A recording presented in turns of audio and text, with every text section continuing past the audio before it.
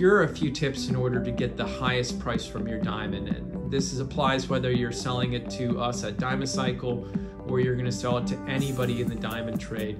And tip number one is have a GIA report. We strongly recommend that you have a GIA diamond report for diamonds over 1 carat. And you should never, ever, ever buy a diamond that does not have a GIA report. Your GIA report will help you to receive a fair market value for your loose diamond or diamond jewelry.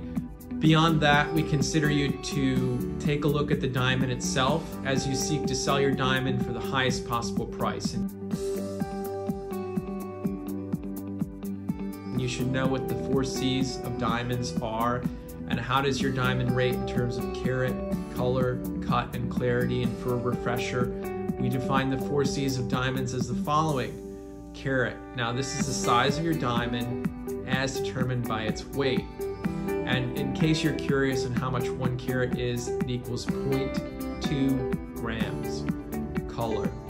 Now, while at first glance most diamonds look clear and diamonds actually often have a slight brown or yellow tint to them, the color grade is determined on a scale of D, void of color, and Z, having a yellow tone. Cut.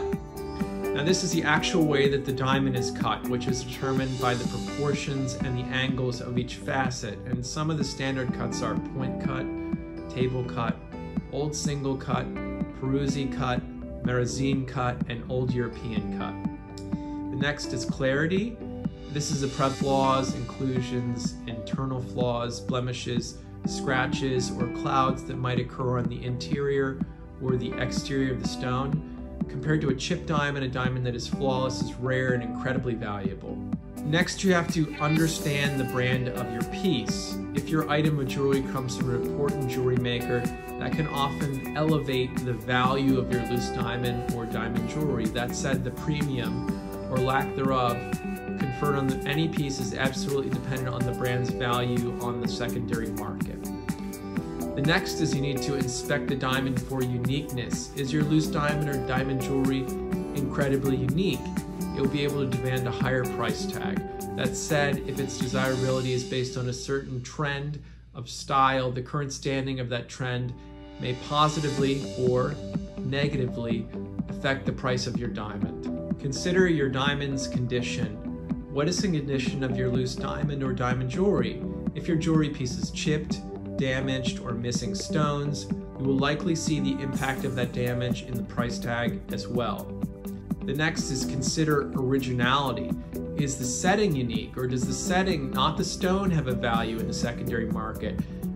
As most commercial rings settings are recycled, not resold, their value is solely dependent on the value of the metal. The value of the metal is based on the gram weight and what material it is made of, whether it is 10 karat, 14 karat, 18 karat gold, or platinum. The value of the setting will absolutely affect the value of your jewelry piece in the secondary market. While settings often demand a higher price when bought, this hefty price tag often covers the labor to make the setting alone, with the retail markup charged by the manufacturer, the wholesaler, and the retailer. While your setting may have been marked up 3 distinct entities covering their costs and factoring profit, when you sell your setting, you can truly only charge for the base value of the metal. That said, if your piece is a signed, important piece of jewelry, an antique, or even an original vintage piece, you may be able to receive a higher offer for the setting than the market value of the metal. The next is knowing your diamond's provenance. The provenance of a loose diamond or diamond jewelry is its history of ownership. Who has owned it previously? How did the current owner acquire it? Does the diamond have a storied history that can deeply impact the value of a very important or large or rare diamond? Now, we're not talking about commercial diamonds. We're talking about diamonds that are sold for millions of dollars at auctions that have very storied list of owners. For example, was your diamond owned by Marilyn Monroe, or was your diamond owned by a member of a royal family in history? These types of stories can add to the value of large and important diamonds. In addition, knowing the provenance of your diamond can help reassure buyers that your diamond was never acquired by unscrupulous means and that it is not a blood diamond. Given the strong legislation around the mining of diamonds, a clear provenance saves buyers from worrying about authorities later confiscating the piece. Whenever the seller can supply the provenance of a diamond, it is always helpful in reassuring the worries of the buyer.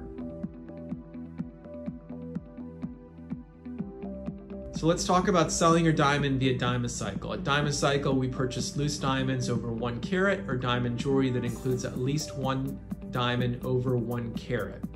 We are experts in buying estate jewelry, older cut diamonds, European and mine cut diamonds, and chip diamonds that we recut. We welcome all questions and queries and can't wait to further assist you with your diamond selling process. Your neighborhood jeweler, Diamond Cycle.